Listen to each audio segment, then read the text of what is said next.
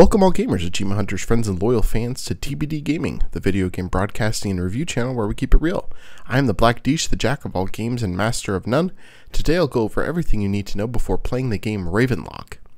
Ravenlok was released May 4th, 2023 on Xbox One, Xbox Series X and S, and PC for a price of $24.99. It was developed and published by Coco Cucumber. It's rated E10 Plus for fantasy violence, and it is around 3.7 gigabytes to download. There are 50 achievements for 1,000 gamer score, and as I understand it, there are some DLCs for this game as well, all cosmetic, mostly to do with hats, as I understand, but there is no extra gamer score or anything like that for a title update or downloadable content for this game. How Long to Beat has this rated at 5 hours for completion. True Achievements right there along with it at 4 to 5 hours for 1,600 True Achievement points. And this game took me 4 hours and 29 minutes to complete. So I was right there in that estimate almost exactly. Ravenlok is a third-person fantasy adventure game. You play as Kira, a girl who finds a mysterious mirror in the barn of her new house and is transported to an Alice in Wonderland type fantasy world called Dunia. You meet a bunny named Finn who mistakes you for the prophesied savior Ravenlok, who was supposed to deliver Dunia from the power of the evil queen. Basically, Finn gives you a sword and a shield and wishes you good luck and tells you you need to go defeat this queen and deliver us all from her power. You meet several others along your journey that help out, including Cammy the Cauldron, who sells healing potions, Hedgehog Edda, a store owner, and Enid the Witch, who sends you to do tasks and blesses you with abilities. Oh, also, there's a little rat named Decker, who is shuddering, and he sells levels, so he's like the level up guy, and it all combines for a really cute little community and brings a bit of depth to the game. Ravenlok also is very reminiscent in style to other Coco Cucumber titles, including Echo Generation. I played Echo Generation a couple years ago, and it was fantastic. This game isn't turn-based, but I did see a lot of similarities, especially in the graphics, even though Ravenlok is much more cleaner, much more crisp. And as far as style in this game goes, there are a lot of obvious nods to Lewis Carroll's Alice in Wonderland. So basically, a lot of homage paid to that book and those movies. Things I liked about Ravenlok: the game design is masterful. The story, the approach, the graphics, the execution, the delivery, it all just comes together very nicely. You begin playing, you know exactly what to expect, and the game delivers on that. I thought it was really good. There are collectible bunny statues throughout the game. In order to collect them, you have to do a little dance, which I thought was an interesting touch. Also, this isn't a very difficult game. I mean, I got it done in a couple of days, not to mention there are 50 achievements. So the achievements were popping left and right like crazy. And also, I mean, that comes along with a bunch of side quests that keep you busy.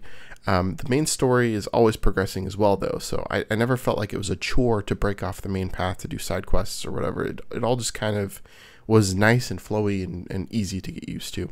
XP mechanics, death forgiveness, progression came all very easily. For instance, if you killed a bunch of enemies and then died, your XP was saved forever. So if there was a section you couldn't get through for any reason, after attempting it 4 to 5 times, you would have enough XP to level up and do more damage that would then make that section a little easier.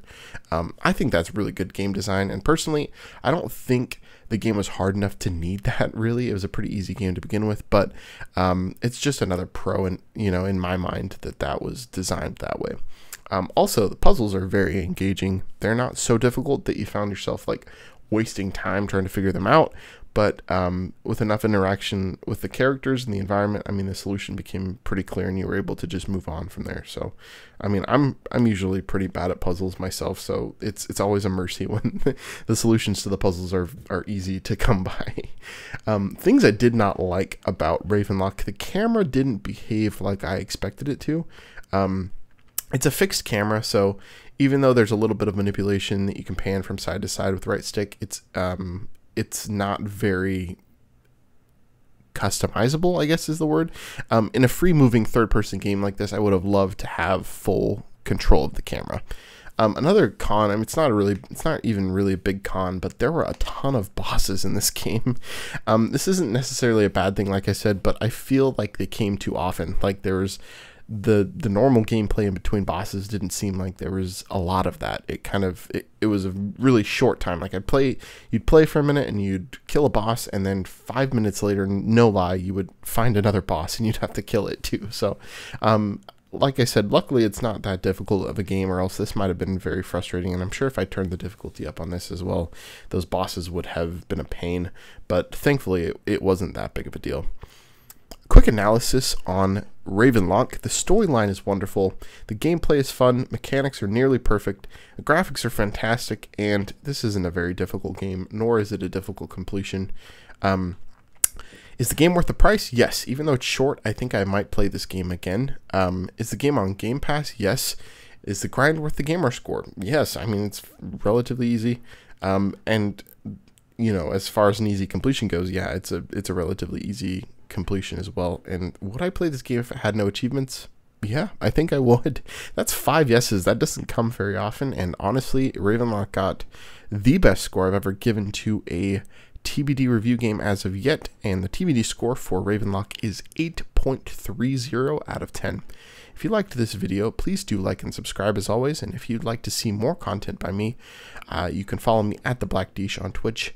I really thank you for your love and support, and also if you'd like to see more content by me on YouTube, go ahead and ring that bell so you can be notified of anything new that I put out. I usually put out a video every Thursday, so I appreciate the love and support as well, and I will catch you next time. Thank you.